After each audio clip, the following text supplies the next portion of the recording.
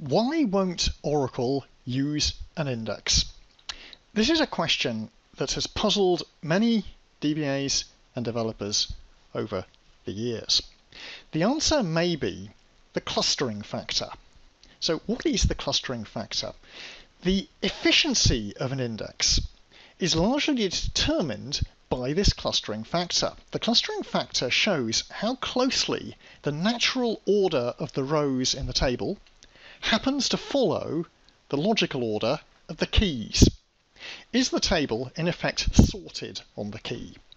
If it is, index access is really fast because rows with similar key values will be physically adjacent. That means that reading one block will deliver many of the desired rows.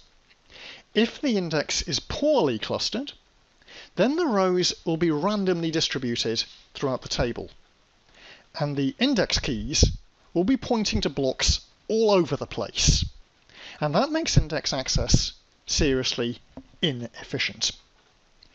The choice of whether to use an index, driven frequently by a clustering factor, is of course a cost-driven decision made by the cost-based optimizer. So let's see the effect of good and bad clustering and how we can improve the clustering factor.